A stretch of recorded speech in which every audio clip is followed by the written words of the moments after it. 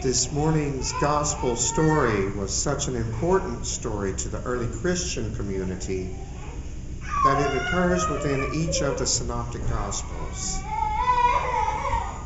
It's the first of 4 accounts in Mark's gospel of Jesus crossing the Sea of Galilee, which leaves the reader suspecting the sea crossings might have had more significance to the first century audience than just a means of getting from one place to another. Perhaps it was the gospel writer's intent to attach some sort of symbolism to the crossings.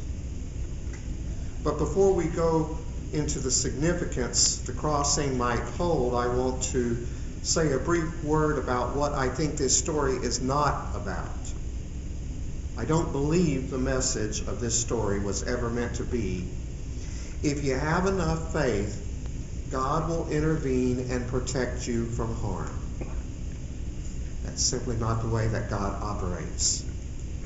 And that sort of thinking insults the victims of Hurricane Katrina, the 9/11 collapse of the World Trade Center, and the Joplin, Missouri tornado. These catastrophes did not occur, and the many lives were not lost because of lack of faith. This sort of fundamentalist interpretation of Scripture is a childish reduction of God to a Mr. Fix-It figure whose only purpose is to realize our heart's desires. So what is the story about? If the story isn't intended as a demonstration of Jesus' magical powers, why was it so significant to first century Christians? And does it have any significance for us today? In order to answer those questions, let's look at the setting of the story and what all of that might have meant to first century audience. The beginning of the chapter tells us that Jesus was really pulling in the crowds. He was so popular and the crowds were so large that he had to get into a boat to teach while the whole crowd was beside the sea on the land. He had been elevated to celebrity status, enjoying the attention of his adoring groupies.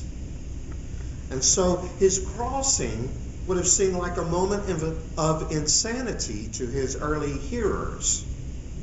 When things were going so well for him, why would he leave all of this to cross over to the Gentile territory? Why would he set out across a sea which was known for storms that popped up without so much as a moment's notice? And why would he set out at night of all times? It made no sense. Jesus was seemingly tossing aside the good life, the safe and secure life, the familiar life, for what was risky at best and dangerous at worst. The early hearers of this story would have echoed the question that the disciples asked at the end of the account. Who then is this? Who is this Jesus who calls us to cross over in spite of our nighttime fears? Who is this wild, untamable Jesus who keeps telling them and us not to stay home, not to stay safe?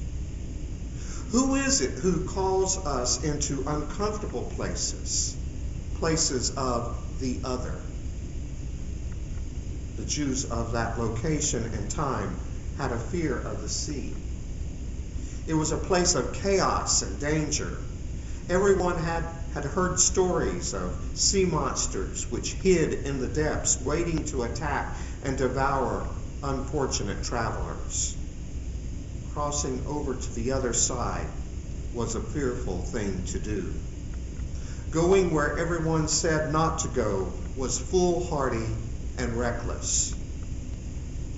And it still is for us today, especially for those of us who choose to abandon the admonitions of our childhood churches and instead embrace the idea of a God who loves us no matter what. I have had several opportunities to speak to Baylor students and offer up my perspective as a gay Christian. They are usually surprised to hear that I don't believe homosexuality is a sin or sickness, and even more startled to hear that it's rather a gift from God, just like every sexual orientation.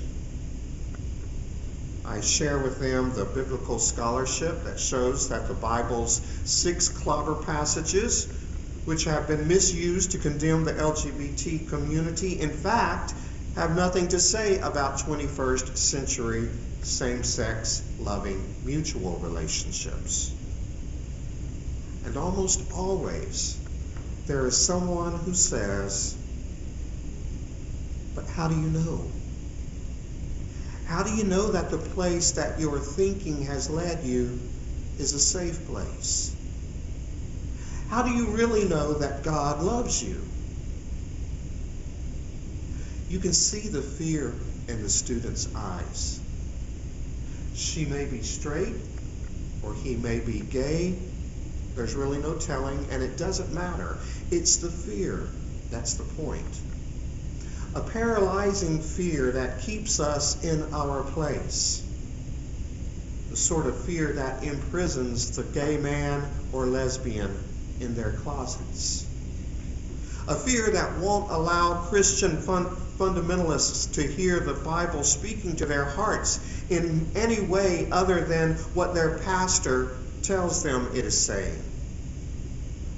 The frightened eyes ask the question, "How do you know?"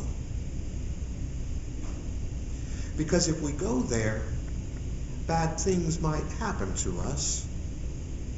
We've been assured that that sort of thinking is a one-way ticket to an eternity in hell. What makes you really think that God is on the side of the LGBT community, as you say? How do I know that Jesus loves me too? I know because when Jesus was asked which one of the 613 laws was the great commandment, he said it was the law of love. Love God with every fiber of your being and love each other. I know because on the night of his death, he told his disciples, "I give you a new commandment, to love others the way that I have loved." And Jesus loved the outcast. His collection of disciples was a motley crew, with not one clergy type in the bunch, by the way. His followers were Jews who collected taxes for Romans, political activists, women of ill repute, foreigners, half-breeds, children, and yes, one special friend who they say he loved, who after supper lay against Jesus' chest, who was the only disciple at the foot of the cross when he died. Jesus loved every outcast that crossed his path. He loved the Roman centurion who asked for healing of his special servant. As a Gentile and a member of the occupying force, the centurion was an outcast in Jerusalem, and his special servant, almost certainly gay, was an outcast for other reasons. But Jesus loved them both and healed the centurion's lover. Jesus loved outcasts. And if for no other reason than that, I believe he loves the LGBT community. But you don't need to be gay or lesbian to feel like an outcast. People are made to feel like outcasts because of their color, their place of birth, their income, their body, their gender identity. And Jesus invites them, Jesus invites us all to cross over, to cross that uncharted territory of fear that threatens to swamp us and take a chance on a God who loves us just as we are. No improvements necessary. Going there can be a frightening experience. What if we drown in our sea of fear and uncertainty? What if we have been misled? What if there's no turning back? But the story tells me that if I take that chance, if I dare to follow the crazy Christ who seems to break all the rules, if I'm crazy enough to believe that God doesn't condemn me for who and how I love, but affirms me and even delights in me, if I'm ready to set sail on that frightening, risky, exciting, fantastic journey, then even within all the chaos that will surely occur, even when my world seems to be unraveling at the edges, even then, I will discover peace. And the words Jesus speaks to me are the same he spoke to the wind and the waves. Peace. Be still. He offers peace even in the storms and chaos of life. And he commands that I be still. Be still and know that God is God and I am not. Crossing to the other side at Jesus' command may try our faith, but it also puts us in a position to experience the stilling of our storms, the restoration of the broken and the marginalized, and the transformation of death to life. Jesus invites you to take a step of faith. Step out into the unknown. Take the next right step. Believe that God is present and that you are loved beyond your wildest imagination, and you will find peace in that knowledge. And when you do, may all be well with your soul. Amen.